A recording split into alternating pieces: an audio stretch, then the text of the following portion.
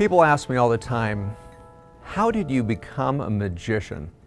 It's certainly not the most common job. As a matter of fact, when I'm out in the grocery store and I tell people I am a magician, they quite often think I'm joking. But interestingly enough, I actually started doing this because I was inspired at the age of 5 by a babysitter. The babysitter was very talented, and he would come to our house every week, bringing in new amazing miracles to show me. And I actually started taking it very seriously, and from this age of 5 to approximately 13 years of age, I actually spent hours and hours rehearsing and practicing these little routines. And I think what I always loved about it was just the joy that I brought people. So watching their natural reactions. Now, honestly, I didn't ever think I'd become a full-time magician. This was a hobby, I had great interest in it. But then, as life went on, I discovered it again later in life that this was a passion. And I said, you know what, maybe I too could make a living being a magician. So I decided to just take a leap of faith. And I quit that corporate job, walked away from it entirely, and started doing magic full time. Now this is 23 years ago, and that journey has been amazing. But I wouldn't necessarily recommend to everyone, to become a magician. It is something you have to have passion for. If you don't have the passion, you're not going to put in the time that's required to kind of get you to the level that you need to be, to where you're exceeding the expectations of people. People don't have a lot of references, honestly, for magic, whether maybe they've just seen it on TV or they saw David Copperfield in Las Vegas. But you have to find your own spot, and then by finding your own niche, you kind of can really focus on that and make that your journey. Well, my name's Peter Morrison. I am a magician, and this is Keynotes.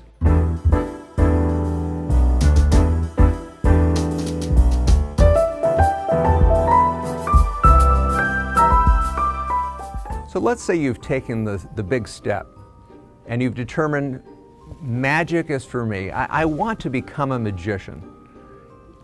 How do I go about doing that? Well, the baseline has to be in practice. Now, people really, I always find the easiest way to explain to them what that kind of what it looks like. It would be just like if you want to play the guitar. If you want to play the guitar, if you want to be, Van Halen, it's going to take you years and years of practice to get to that level. Now there are some people, and they're just born with a little bit of natural talent, but it does take literally thousands of hours. I think we've all heard that term, the 10,000 hour rule. Well, I would say it's accurate. To really master something, it takes about 10,000 hours. I mean, even at the simplest thing, a deck of cards. Now, when you think of a deck of cards, you think of the game you play with your folks around the table. Mom's dealing you in on a game of Uno or something like that. But to be able to actually take the cards and do simple little things like this, it looks simple. But believe it or not, I probably spent 2 years working just on how to fan the cards. And then I took another couple of years and decided that would be fun to add to the mix as well. So when you see these sorts of things in magic, quite often our goal is to make it look easy. It's just like the person who plays the guitar on the stage. It's effortless. How are they able to bend the notes so perfectly? How is he able to make that girl vanish? Well, there's maybe a little bit more to making a girl vanish than a deck of cards. But all of it requires time, practice, and rehearsal. Now, the reason why this is so important is you have to have that baseline. If you don't have the baseline of the skill, when it comes to actually learning magic, looking at a YouTube video, looking at a video, a DVD, going to a seminar. We actually have seminars for magic. They exist.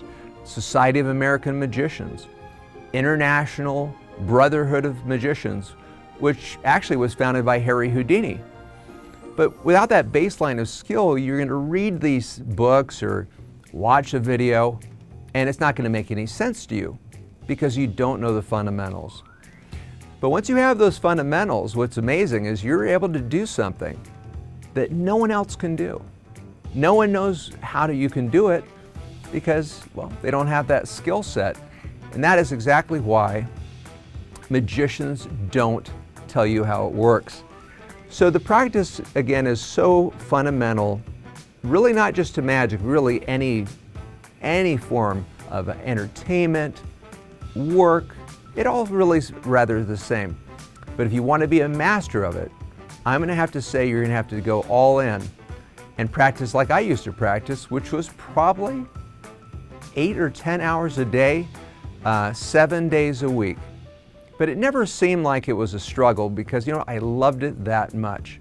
And I could see in my mind the end goal. I could see by spending that amount of time, I could create this miracle, a miracle that would defy explanation. And that's always the most important thing in magic, to really not fool the audience, to entertain the audience, and to mystify the audience in an amazing way.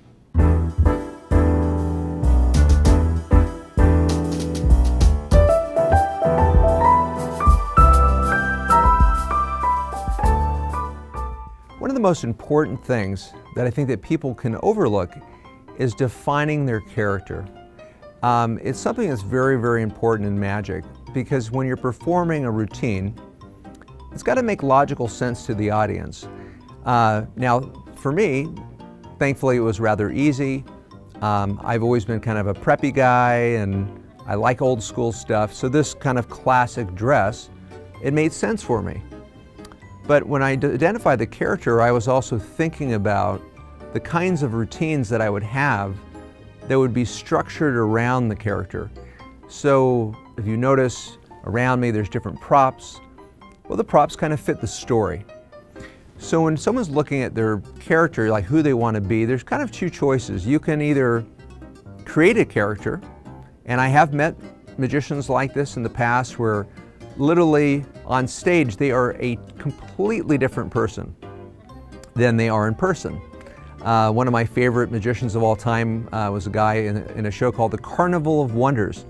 And in the show he's this kind of gleeful, dancing around, just really silly person. But in person he was very serious.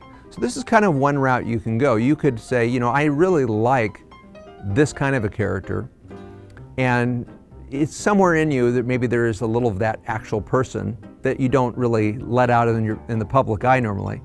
So you can define and create that character and it makes sense, and that's who you become. So when people think of hiring you, or if you created your own show, that is what they're getting. But I think for most people it's better to find who you are, whether it be the silly geek, the guy who's the happy, jovial, in my case, kind of like traditional style, and then really embracing that, and then trying to find a way of creating a show that, again, where it all kind of makes sense. You know, again, if I were doing something kind of silly and hokey, it wouldn't necessarily fit my character, and therefore it wouldn't really make sense to the audience when they're watching. But I think this is something, again, that can be overlooked very easily, but it's so important in the evolution of someone trying to become a magician.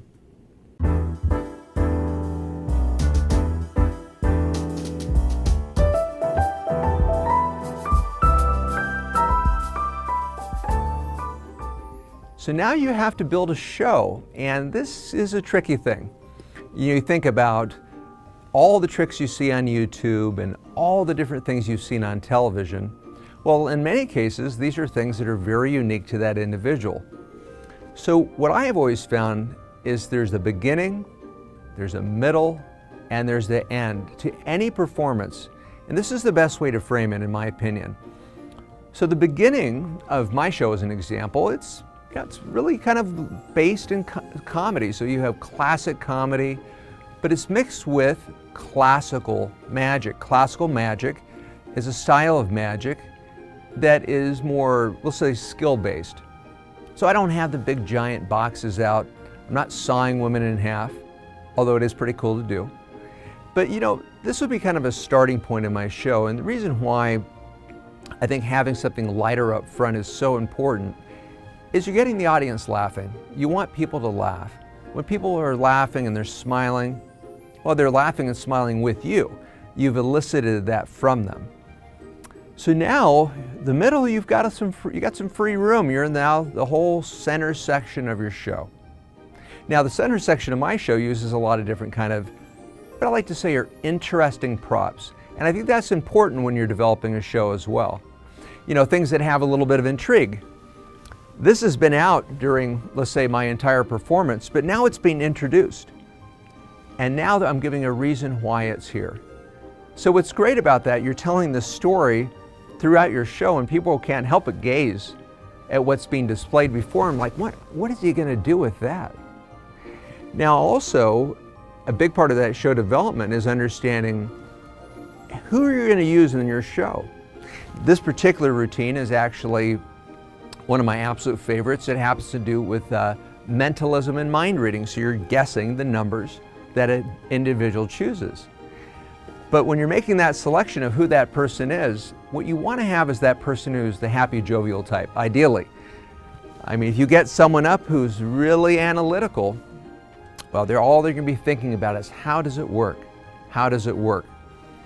So again, what this does in my show, though, by having this center section, which is really focused on something completely different, it keeps the attention of the audience. So the beginning, they may be thinking, wow, the whole show is going to be comedy. The whole show is going to be this kind of classical magic. And then, of course, you surprise them and you've changed directions. You've moved into something completely different. So now they're thinking, wow, I wonder what's coming next. Now, as far as, again, selecting the individual effects, those are going to be loosely based on your character, but it's also going to be based on your skill level. Let's just say you don't have time, like I did, to spend 8 hours a day practicing, and now you're up to 2,000 hours of practice. Well, there are going to be certain things that you just technically can't do. So one of the routines that I have in my show is an example. Honestly, I think I spent 8 years working on it before it was actually ever introduced into my show. So now you've come up with this wonderful structure. You have your beginning, your middle, but the end. The end is your hook. You have to somehow, again, surprise your audience. So with my audience, most of the show's interactive. And so I'm a really big believer in not just audience participation, but making magic more than a trick. It is one of the performing arts. So the last section of my show, I would just describe it as beautiful. It's one of those things you're watching, you're amazed, you can't help but turn your gaze away from the stage because it's so captivating. And this is classical magic for me, which is that skillful magic, orchestrated and choreographed in many cases to music.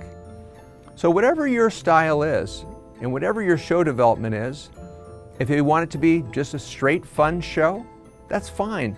But you have to have these segments. You need to block it where it's not just one thing. It doesn't matter how good you are, you're going to lose the focus of the audience. And I think this is one of the fundamental, most important things you can do, is keep people guessing. And always, most importantly, that you've heard it all before, you always want to leave your audience wanting just a little bit more, which means you've done your job right.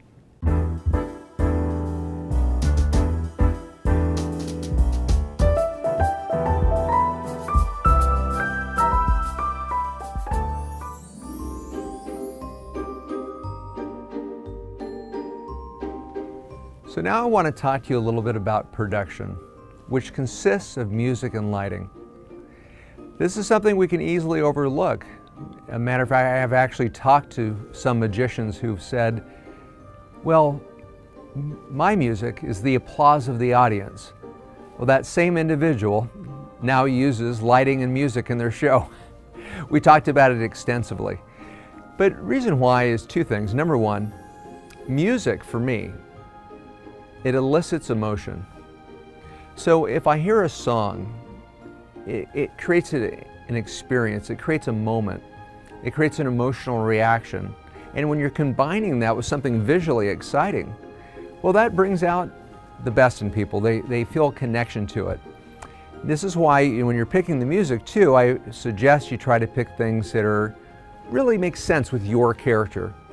Now, I don't go straight classical music, otherwise my entire audience would be asleep. But I do try to find things that make sense with my character. So you've made your great music selections. Hopefully they make sense with your show. And the only way you're going to find out is by trial and error. Also, if you notice, pretty easy to see on a stage like this. Well, there's a reason why. It's because I have theatrical lighting. Now, different skin tones also make a big difference with what kind of lighting you're going to use. And if you're not familiar with how to do it yourself, thank God we all have YouTube. Just go on YouTube and you can kind of learn about it. Or if you have the means, hire someone to help create your personal color palette, because every person's a little bit different. And lighting, even in the smallest of settings, and I know that you're not going to probably be carrying in giant lighting cans with you and boards of wash to illuminate your space at your shows at, let's say, at someone's home, but talking to the person before you get there and asking those environmental questions. Do you have control over the lighting in the room? Do you have overhead lighting? Do you have lighting where we could somehow direct it towards me? These are very important things, and I think we've all heard it before. Two of the most important elements in performance is being seen and being heard. And if they can't hear you or see you, well, that's going to make a very, very challenging performance. But really, for me, at this juncture, since I understand that, for me it's an enhancement too. And a lot of times I'll make very small tweaks to whether it be the musical track or the lighting. And also there's different apps, of course, we can use now, or different softwares, where maybe that song isn't just the right beat. Maybe it's just a little too fast. And you can take that song, compress it slightly, and now it's exactly what you're looking for. So if you have ever passion for finding that perfect piece of music and you feel you're so close, don't give up on it, because you can actually probably make it exactly the way you want it to. And I have to say, I think in my show, every single piece of music has been edited to some degree to try to find that sweet spot where it makes sense, the timing's right, and even those little nuances like adding reverb or something to make it more euphoric in the song, I think is enormously helpful. So hopefully when you're looking for lighting, you're looking for sound, go online, read about what's out there, and then of course, if you don't know what to do and you're still a little stuck, talk to those who've done it before you. I'm a big proponent in asking advice from those who've already done it before. Hopefully you found this very helpful, and don't forget it, because it is a super important element when you're creating your show, because you don't want it to just be a show, you want it to be a production.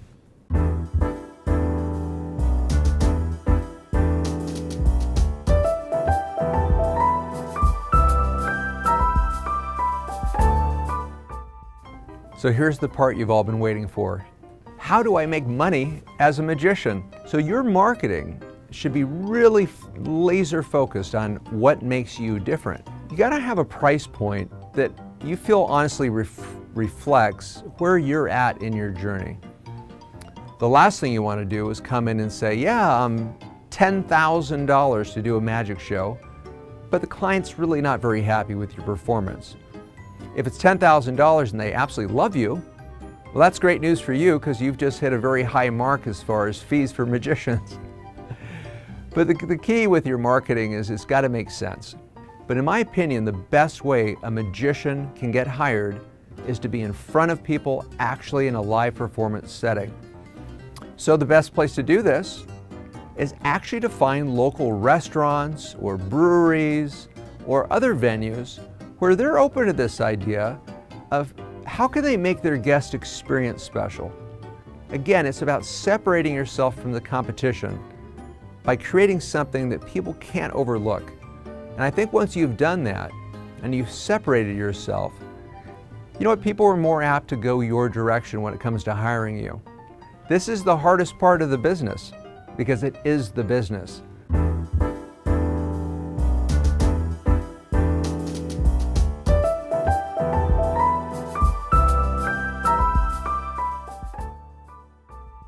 So I think one of the most common questions I get asked, all the time actually, do you ever get nervous? Well, today I don't get nervous, but I can tell you right now, when I first did those early shows, I was very nervous. And the reason why, it takes time to build confidence. You build confidence by getting not just positive feedback from your audience, but just knowing what you're doing in your show. You've built a show and you've got these 3 segments now. And when you really know where you're going, even if something throws you a curveball, because it's going to happen. You know, you could have the lights go out in the building or the guy in the front row yells something out, but you're going to be confident because you know your script, you know your outline, and you know where you're going to be going throughout that conversation, so you don't have to worry about it anymore. You know you're not going to be dropping things on the ground like you did when you're practicing at home. So confidence is something that comes with time, and I think that it will just continue to build and build. The more you practice, the more that you rehearse, the more that you perform, that confidence will come naturally. And thankfully for me, it seems to just keep getting a little bit better each and every day.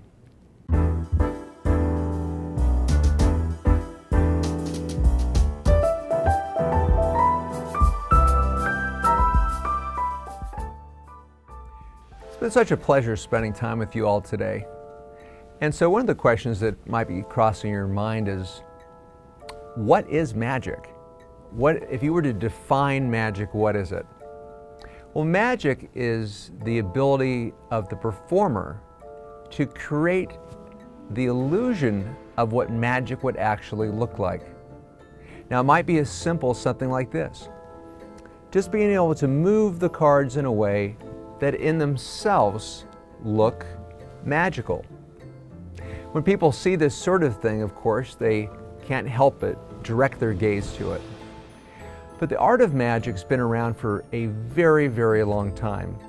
And really, again, all it is, it's the actor portraying the role of someone who can do impossible things.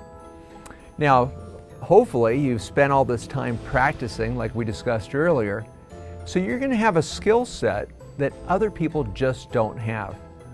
And when they're watching you perform, as much as they'd like to, hopefully, there's no way that they can actually see what you're doing. But this is why, as I mentioned recently in our conversation, doing those restaurants, going out and performing all of the time, you start to identify the angles that might be a problem. Because they're going to be there. There's going to be those moments where people are looking carefully and they go, I think I got it. And the problem with that is now it's no longer magic. It's just a trick. My goal as a magician is the magic I perform, I want it to really feel like it is magic, like it is a miracle of some kind. Not that I claim power, and nor should you, but it's creating the optics that it feels real. And this is why places like Walt Disney and Disneyland and these places are so great, because you feel like you're taken to a different place. And when you go to these attractions, it's like, wow, I'm no longer in Anaheim or Orlando. I've gone to a different realm. And that's our job as magicians when creating magic, is to bring people to a different place. But I think most importantly, it's to unlock that inner child in people. We all have it in us, and I think quite often we forget. We forget that inner child. And that's where I take great joy, is watching that grown adult sit there at my show, not knowing what to expect, and then to see that inner child come out. I see it all the time, and it's a wonderful thing. And I think it's why I've chosen this route in life, to become a magician. For me, it was never for me. It's always been for the audience, to unlock that inner child, create those joyful moments, and to create an experience that hopefully will truly last them a lifetime. Funny enough, I've gotten, over the years, many hundreds of notes and emails and letters just saying, how I was able to make their lives a little bit better. I can't think of anything greater I could do in the world than do exactly what I do today, and that is be a magician.